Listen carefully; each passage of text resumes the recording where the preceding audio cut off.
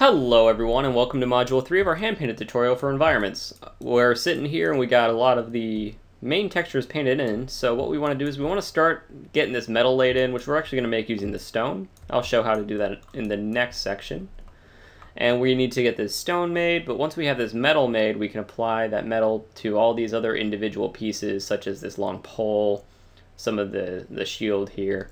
And then we're going to take this shingle texture and we're going to apply it to these top shingles so that way they match. Then what I want to do is I want to add some more color variation into these shingles. Pretty simple process. And then the last thing that we're going to do is I'm going to show you how to set up some simple alphas to add things like cobwebs, spider webs, maybe some branches that have fallen onto it, just to dress it up a little near the end.